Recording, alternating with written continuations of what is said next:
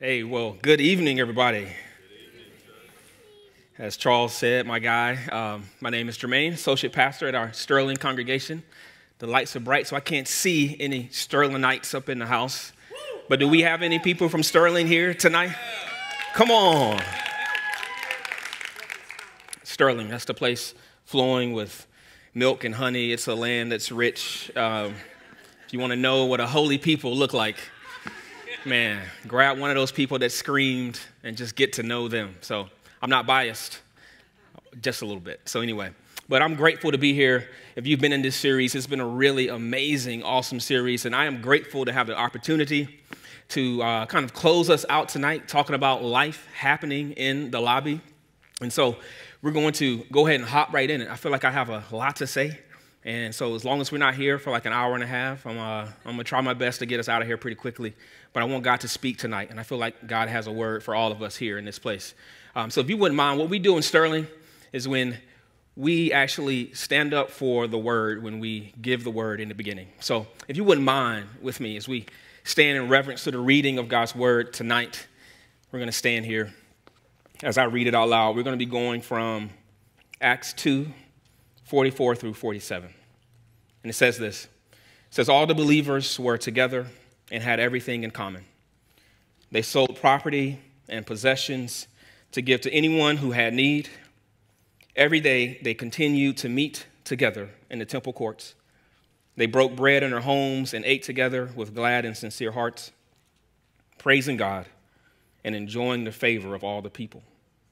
And the Lord added to their number daily those who were being saved. I'm going to be teaching tonight from a title, Full House. Let's pray. Father, we thank you tonight for this people, for your presence here. And God, I pray that you would speak through me tonight. And it wouldn't be my voice that people would hear tonight, but it would be your voice. That we would be changed, that we would be transformed, that we would be pricked to the heart, and that we would be moved to get closer to you tonight. And we would be moved to get closer to one another. So God, I thank you for what you're going to speak tonight. God, be here in this place. Holy Spirit, come. In Jesus' name we pray. Amen. You may be seated. Full house. If you're like me, I'm 40 years old, so I'm a child of the 90s. So I grew up, like most children of the 90s, with this thing that happened on Friday nights, and it was called TGIF. Thank God it's Friday. And we had a whole host of shows that we watched on Friday night. And my family, the classics, that's right. Family Matters, Step by Step, Perfect Strangers, right? You guys remember those shows? And one of those shows was called Full House, right? They have a show on Netflix called Fuller House. It's not the same, right? But Full House, we grew up watching that every Friday from 8 o'clock to 10 p.m. as a family, we get together. And Full House was this show about this widowed father named Danny. He had 3 kids. DJ, who I just found out her name was Donna Joe. Did you guys know that? Wow. I know why they called her DJ. So DJ, I think it was Stephanie and Michelle. And so you guys grew up. That's right. All right. So you guys know what I'm talking about. So they had the 3 children. He had the 3 children, and then he was widowed. So he enlisted his brother-in-law, Jesse, who was a smooth kind of playboy kind of guy. He was a musician. He enlisted him, and he enlisted his best friend, Joey, to help him raise his 3 daughters. And they had this really crazy friend across the street, or I don't know where she's from. She's always at the house, Kimmy, right? You guys remember Kimmy? Like, where were her parents, right? Somebody call Child Protective Services. Who knows? But there was Kimmy. But what you saw was in this home, there was this family. Everybody from a different perspective, from a different phase of life, kind of different experiences, all kind of living their life together. And they were living these shared experiences, and their shared experiences in their life was enhanced by the shared experiences of the others.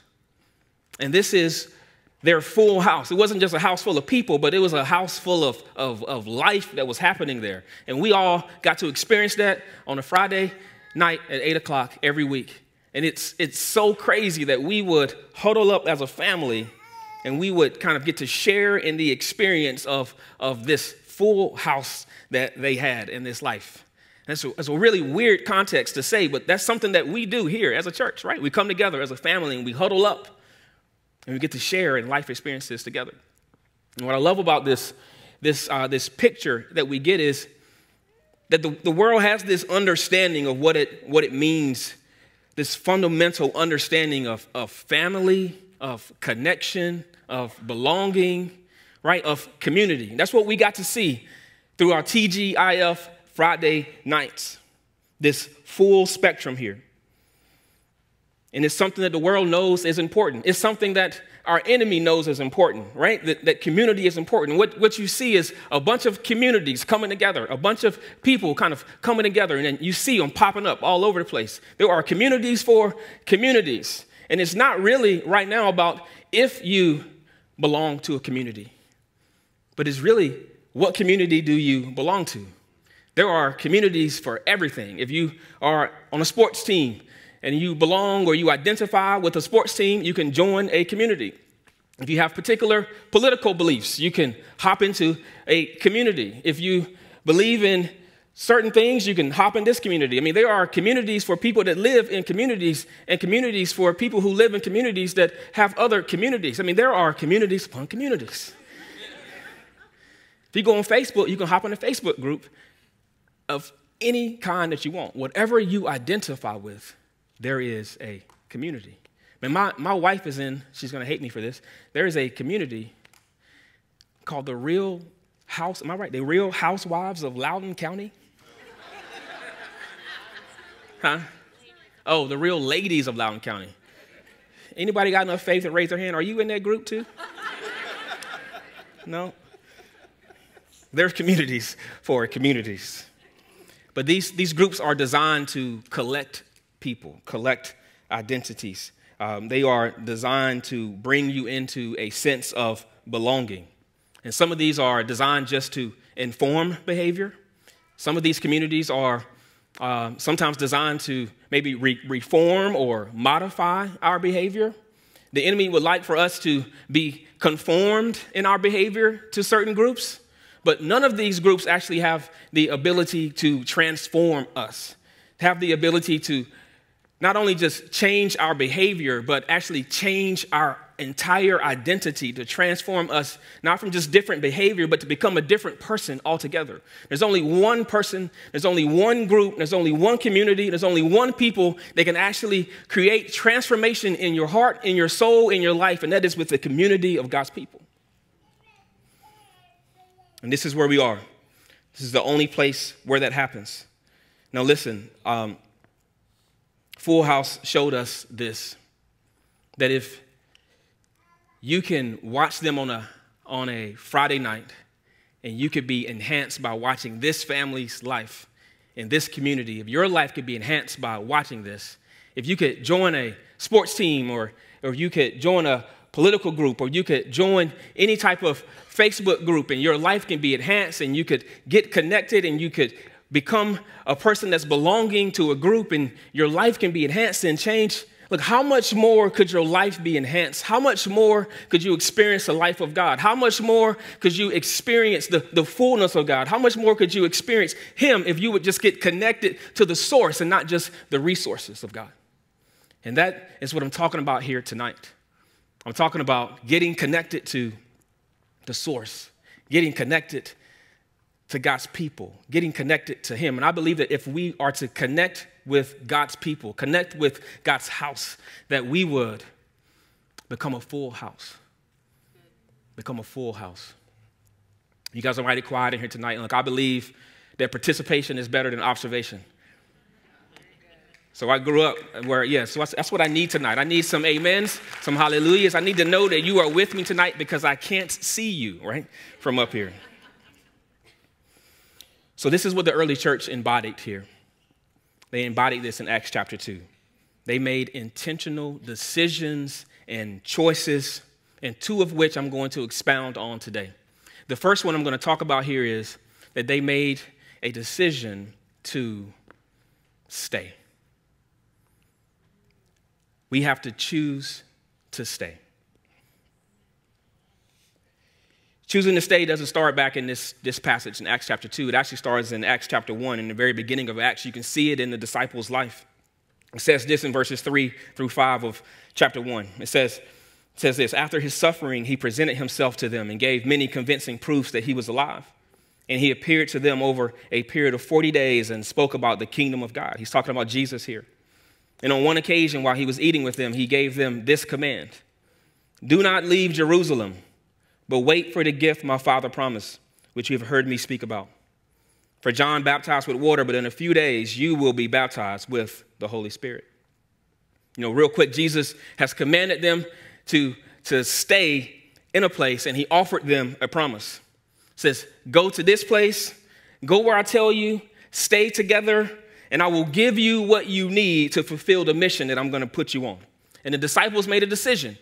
They made a decision to obey what God had commanded. And then we see what happens as they obey God's command in Acts chapter 2 in verses 1 through 4. There's the day of Pentecost, and they get baptized in the Spirit, and God comes through on his promise and fulfills it. And he says, when the day of Pentecost came, they were all together in a place. Suddenly, a sound like the blowing of a violent wind came from heaven and filled the whole house while they were sitting. They saw what seemed to be tongues of fire that separated and came to rest on each of them. And all of them were filled with the Holy Spirit. And they began to speak in other tongues as the Spirit enabled them. Listen, they obeyed and they stayed and they were slayed. And I love the fact that they stayed. And what you see is a promise that is fulfilled as they stayed together. They were in Leadwell for 40 days with Jesus, right? And then they spent another week together, kind of in this house, in the upper room. And they make it look easy, right? Spending 40 days, 50 days with each other. But how many of you know that is not an easy thing to do? Most of us here can't even spend an hour with one another, right? Because it's difficult because we are people. But I think there's something here that I just caught as I was studying this passage. Because this was not something that was easy for the disciples. If you look back in Acts chapter 1, Jesus' command is for them to go back to Jerusalem. And you're looking at this, and I'm reading this, and I'm like, but Jerusalem was the place that Jesus was killed. This is a place where most of them had scattered from because of their association with Jesus. It was a place of hurt. It was a place of pain. It was a place where they were betrayed by one of their best friends. One of their boys basically sold them out, and then he has hung himself and killed himself. This is not a place that was easy for them to go back to. This was a place that would have caused some anxiety in their souls. And Jesus is saying, go back to Jerusalem. Go back to that place. How hard would that have been for the disciples? And that's the difficulty that they had to face as they are obeying Jesus in this command. Go back to Jerusalem.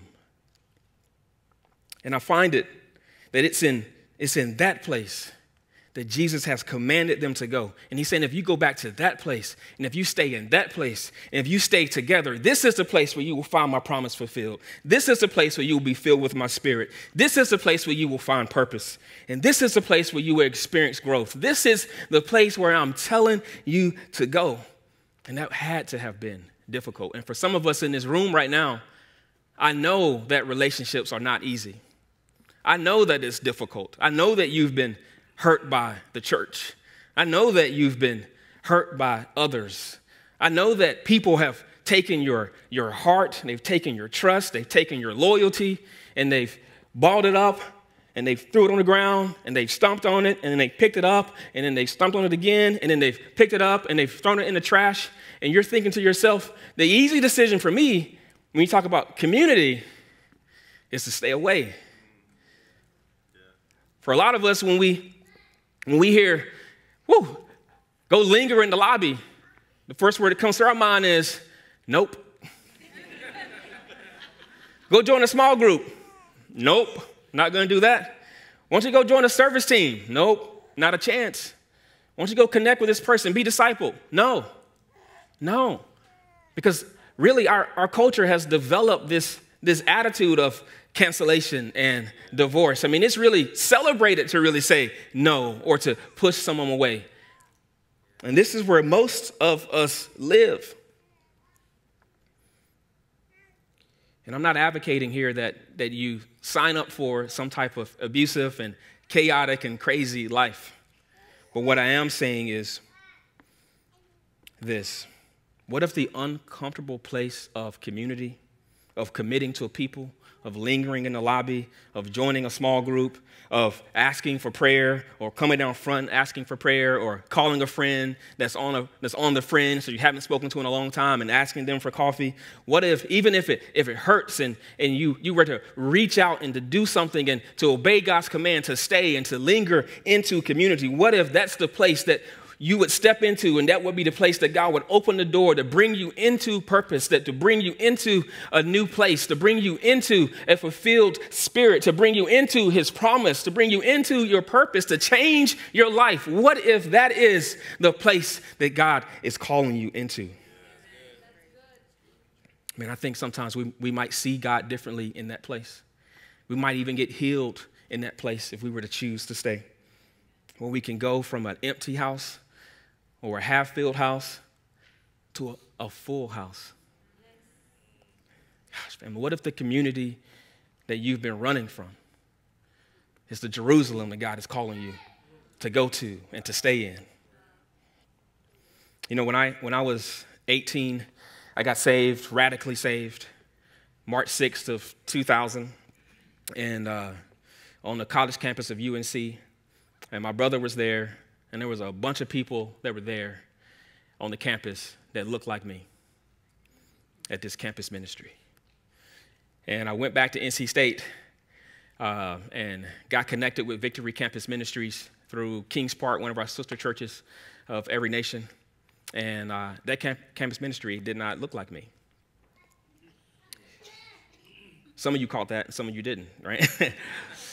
You know, I grew up in church, right? I grew up in a not predominantly, it was 100% like Southern black church. Like, I mean, if someone walked in there that didn't look like me, it was a really big accident. They were lost and they were asking for directions to their church down the street. But, you know, I grew up with like John P. Key, you know, Jesus is real, you know, all right? You know, Tiffany getting ready to sing it. We're about to get somebody on the keyboards, but you guys know what I'm talking about. Like the last song I remember singing in the choir growing up was the most contemporary song we ever sung, but it was Joyful, Joyful from Sister Act. And I didn't do the singing, I did the rap, right? You know what I'm saying? All right, it was crazy. I can still do the rap today, you know? You want to do it? Now, y'all are crazy. Do it. Here we go. Joyful, joyful, Lord, we adore thee. And in my life, I put none before thee. And since I was a youngster, I came to know that you were the only way to go. So I had to grow and come to an understanding. And I'm down with the king. And now I'm demanding. So you tell me who you down with, see? That's all I know is that I'm down with G-O-D. You down with G-O-D? You down with G-O-D? You down with G-O-D? Who's down with G-O-D? Come on, let's go. What? Y'all grew up like me. I love it. So imagine my surprise when I walk into Victory Campus Ministries for the first time, and there's a guy with long hair and a beard, cargo shorts, and some rainbows. And he's sitting on a stool, and he's got his guitar, and he starts singing, "Open the eyes of my heart, Lord." And I'm like, "No, Lord, don't open my eyes. Close the eyes of my heart, Lord. I don't want to see this." Talking about better is one day in your courts. And I'm like, this is not a better day in your courts, Lord Jesus.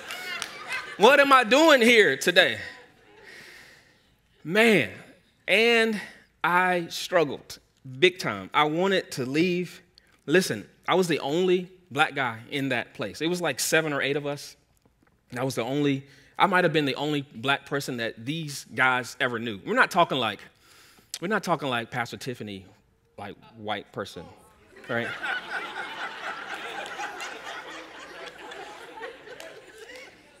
Can I just say that? Can I say that? I'm just being real. We're not talking I said it now. I'm gonna get fired, but I'm okay. I'm just gonna say it. But we're not talking that kind of. We're talking like the backwoods country of North Carolina in the mountains where there is no one that looks like me in their town. And so I'm the only person that they know, and I'm the only person that looks like me that's there, right? And it is hard. And I am trying to worship. Now I can worship to those songs, right? Because it's different. But I was wrestling and struggling, and I was staying. And then I was bringing my friends, and one by one I would bring my friends to that place, and then one by one I would lose a friend. Every time I brought them, they just stopped coming. They said, "No, we're not. No, bro, I can't come there." And it was a struggle, but I stayed, and something began to happen as I stayed. As I began to say, you know what, these friends are gone. They're no longer there. But it was no longer about basketball. It was no longer about girls. It was no longer about superficial things. It was all about Jesus. And these guys were all about Jesus. And I wanted to know about Jesus. And so I started chasing after these guys. I know about Jesus. And I'm telling you, my life was transformed. In those moments, that's when I got baptized. That's when I got baptized in the Holy Spirit. That's when I began to evangelize and prophesy. And my life was changed. And that's where, man, God showed up in so many ways. And the old Jermaine was gone and the new Jermaine was here. And people didn't recognize me. It was because I had chosen to stay. Chosen to stay. And my life was changed. Now listen, the crazy part about it is, when I left the ministry, I left NC State, the ministry was like 80% black. And I still married a white girl. Ain't that crazy? It's nuts. It's nuts, man. I don't even know where I'm at right now. But listen, the disciples chose to stay. And that became a marker for the early church. They stayed together. We'll read this passage again. If we can put it up on the screen, this is Acts chapter 2, 44 through 47. Listen, and I'll just read it, but listen to the words here. And you can hear how the disciples staying became a marker for everyone else staying together. It says all the believers were together, and they had everything in common. They sold their property and possessions to give to anyone who had need. And every day they continued to meet together in the temple courts. They broke bread in their homes and they ate together with glad and sincere hearts, praising God and enjoying the favor of all people. And says the Lord added to their number daily. They were marked by togetherness. Their ability to choose to stay was remarkable. I mean, we'll talk about it here in a little bit, but they were marked by their choice. But another choice I want to talk about tonight is them choosing not just to stay, but them choosing to give. And their choice to give and their generosity that they displayed towards one another is really one of the most amazing things that you can read in the New Testament. And here's a little context for what's happening here. There are Jews from everywhere, from all over, and they've come for a celebration. And they end up in a Pentecostal worship service, right? And people are speaking in tongues and people are waving flags and it's going crazy and they see God for the first time in their life and they come to know him. And what happens is they don't want to leave. They've come to visit and now they're staying because they want more of God. And so they're just saying, we're going to figure it out. I don't know how we're going to do it, but we're going to figure it out. But what's happening here in this passage is the other people that stay there and people that have come from other places are saying, you know what? I don't want you to leave either. I want you to get more of God because this God is awesome and I want you to grow in God. So what I'm going to do here is I'm going to take my possessions and I'm going to take them and I'm going to pawn them, sell them, hawk them. I'm going to put it on eBay, Facebook Marketplace. I'm going to figure out some way for me to make some money, not just for myself, but I want to make some money so that I can support you and support your growth in God. I want you to stay. And this is an amazing picture of what it looks like to choose to stay and to choose to give. And it's so radical to me. And the question I was asking is, why would these people be so radical in the way that they give? Why would they give in such a way? And I had this revelation as I was reading this entire passage in context. And it's this: a forgiven people are a giving people. And I'll say that again. A forgiven people are a giving people. Now listen, this is what I mean by that. It says they gave radically because they had been forgiven in a radical way. You read Acts 2:36 through 39, Peter preaches this message and he says, "Therefore, let all of Israel be assured of this. God has made this Jesus whom you crucified both Lord and Messiah." And then when the apostles heard this, when the people heard this, they were cut to the heart.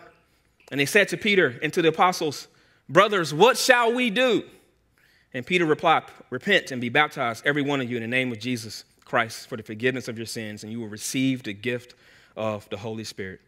The promises for you and your children, and for all who are far off, for all whom the Lord our God will call."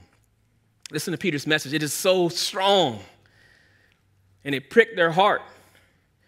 It's something that they heard, and they were moved. They had killed God. Think about that. They are in this place where Jesus Christ is God. And they have put him on a cross and they have killed him. Could you imagine the shame and the guilt and all of the things and the angst that is going on in their soul? And you can see it in their response. "Oh God, what are we going to do? How do we fix this problem?" And Peter's response to them is really the first gospel message in the Bible. It's or at least in Acts and through the church, it is repent. Be baptized in the forgiveness of your sins in Jesus Christ our Lord, and receive the gift of his Holy Spirit. Could you imagine what are you saying? You're saying, I'm forgiven?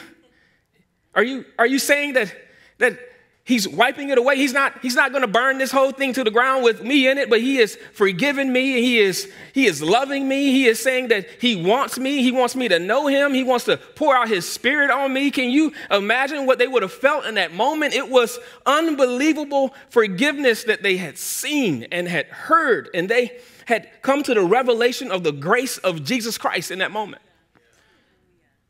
And they were forgiven. They were moved. They knew forgiveness in that moment like no one had ever heard before.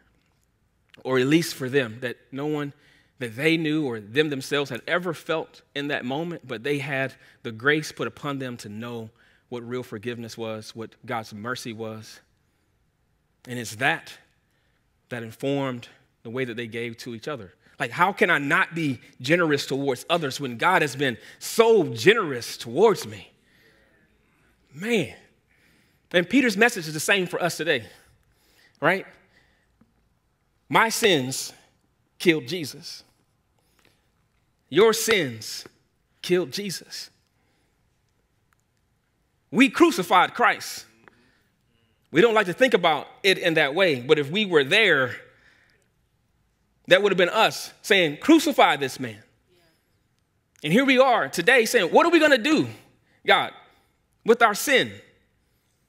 And God says, you don't have to do anything. I've done it for you. You didn't kill me. I died for you. I got on the cross for you. And now you have been forgiven. And now you can receive my love, and you can receive my grace, and you can receive my Spirit, and you can know me. This is the gospel. And listen, I know that some of you in here know that you know that you know that, man, while you were yet a sinner, Christ died for you. And I feel like somebody in here should be giving God a big round of applause, a big hallelujah, a thank you. A thank you for your grace, God. A thank you for your mercy, God. A thank you, God, that you see me. Thank you, God, that you found us. Thank you, God, that you love us. Thank you, God, for your mercy. God, we thank you, Lord, that you've forgiven us. We're forgiven.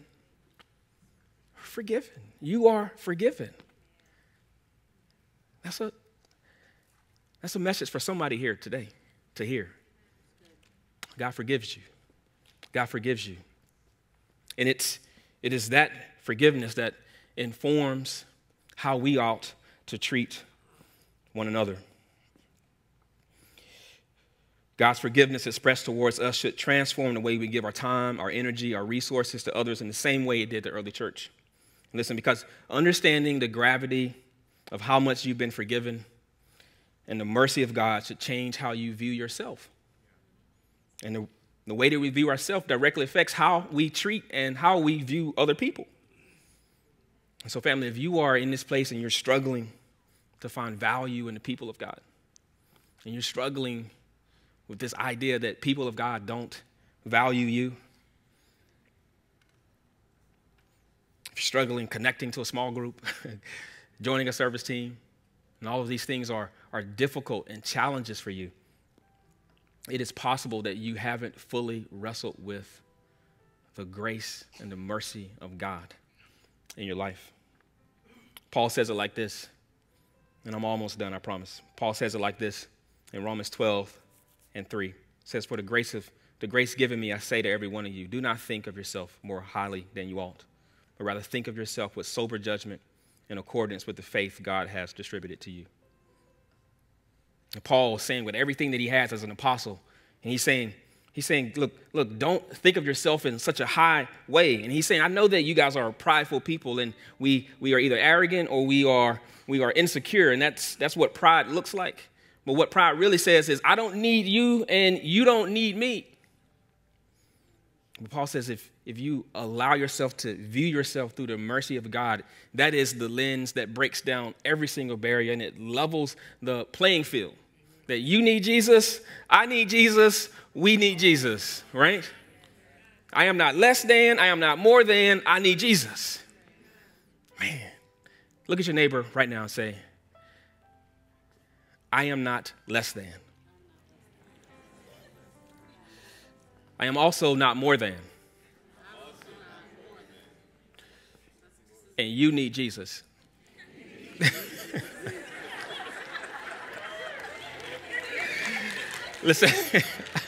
Listen, we all need Jesus, but we all need the body of Jesus Christ too. And the body of Christ is his people. You need his people need you. You look at how the early church lived this out. They gave so much because they had been forgiven so much. Not just money, but time and energy and space. They gave away their resources so that others could get close to the source. They gave away their comfort and convenience, and they chose community. They gave away their property, and they chose people. They gave away material and temporary and chose eternal. And this is where we are, family, that God has given us so much. And this place should be a place where a forgiven people forgive people. Where loved people love people. Where blessed people bless people. Where justified people shows mercy towards other people. Where people who have been seen by God can see the value in other people. When people that have been pursued by Christ when we were running the other way will pursue other people. Forgiven people should choose to give. This is my second of 3 closings here. Acts 2:47 says this, praising God and enjoying the favor of all the people, and the Lord added to their number. Listen, as they stayed together and as they gave, the Lord added. I believe today that God still wants to add to us. But it really is going to take us staying together. It's going to take us choosing to give of ourselves to one another, both individually and corporately. I think God wants to pour out his spirit on this house. He wants to propel us into our purpose, push us into mission. He wants to do something great with each and every one of us, both individually and corporately. And I believe God wants to do that when we come together in unity. For some of us, it's going to start with you choosing this people and saying, I want to be with this people. I believe that's when God is going to begin to open up doors that you've never seen before in your life. When you're going to go from an empty house to a full house. And this is my last closing here tonight. You know, is that the Oscar thing where they turn the music on and get you off stage? It's too late. I got the mic. I'm not going anywhere. But I'm going to close here. You know, in Luke chapter 1, there's this story, a beautiful story of family and community. Mary has found out she's pregnant with God's baby, with Jesus. And she runs to her cousin, Elizabeth. She calls out her name, Elizabeth. I mean, Elizabeth hears Mary call her name. What was being birthed inside of her began to move, and it leapt in her belly. And then she began to prophesy as she was filled with the Spirit of God. And as she began to prophesy over Mary, Mary begins to, and as you read it, it is so amazing and so beautiful. It's one of the best kind of songs and psalms about Jesus about God that you could ever read. And it is beautiful, but it's all kind of in the context of community. That what was being birthed in her and Mary and what was being birthed in Elizabeth was all being kind of moved and propelled and pushed, and they were being encouraged because they got connected with one another. And that is what I sense tonight in some of us is there is something being birthed in each and every single one of us.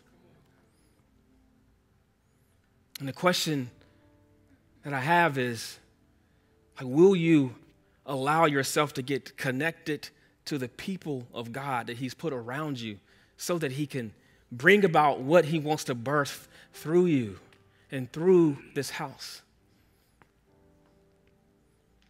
And I love it when you read this passage. It says in verse 59 of that, 56 of that passage.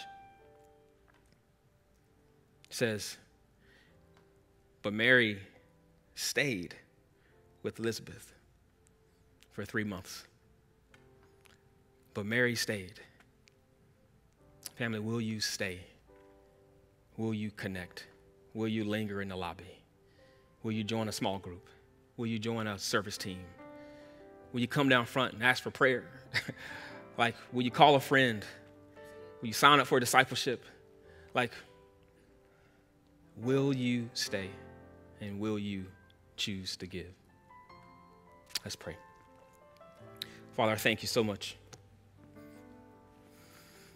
Thank you for what you're birthing in this people and everyone here. God, I thank you that you are doing a work in every single one of us. That there's purpose in every single one of us. And God, I thank you that tonight decisions are being made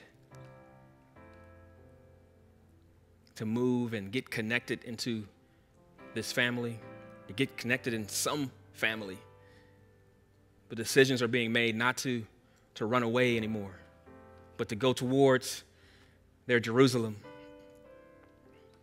where they would find you, they would find your spirit, they would be filled with your spirit, they would be filled with hope and filled with love and filled with purpose. And I thank you tonight. And that's what you're doing in this place. And I pray, God, that you would help us by your grace to choose to stay and choose to give. God, I thank you for your word tonight. Help us all in Jesus' name. I pray. Amen. Thank you, family.